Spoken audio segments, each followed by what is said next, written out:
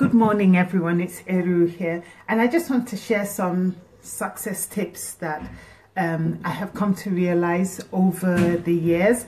And it's not so much what you're doing as opposed to what you're not doing that could lead you to success or the lack thereof. Well, plainly, the Bible does say that a man's gift will make room for him, bringing him before kings and not mere men. What does that mean?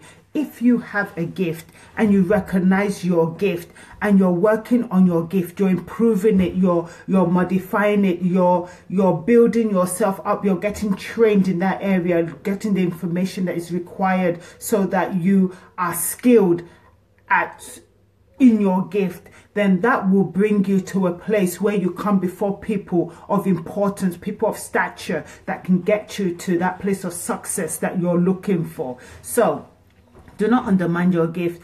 Do not try to be like anyone else. We're all unique. The Bible does say we are fearfully and wonderfully made. And what's all this with the Bible this morning? Well, the thing is, whether you believe it or not, we have been made in God's image. The sooner we realize that and work with it, the better for us. So there's no going against it.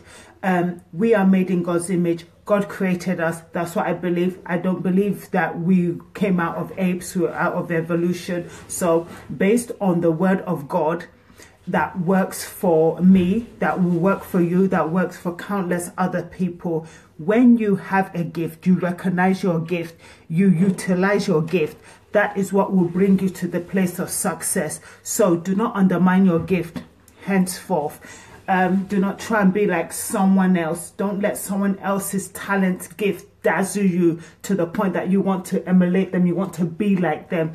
Be yourself. Work with what you have. Make the best of it, and you will see yourself succeeding. Go again to the Bible, the gifts of the talents. The one who despised his talents, see what happened. And the ones who recognized their talents and used it, see how they profited. So I hope this word inspires you today, and that you're blessed and that you're making your way to church. It's about 8:25 a.m. this morning. So I am not late. I am doing the right thing. I'm right where I should be. I hope you will be too. Take care and thank you so much.